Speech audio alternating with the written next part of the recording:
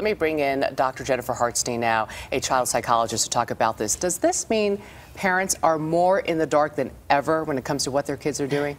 I think a lot of parents think they know and don't really know, because kids are always faster than us. So they think that, they're up to the comment. They're on Facebook, they're watching what their kids are doing, and their kids have secret Facebook pages. Then suddenly their kids are on Twitter. Then they're on Formspring. Kids are often one step ahead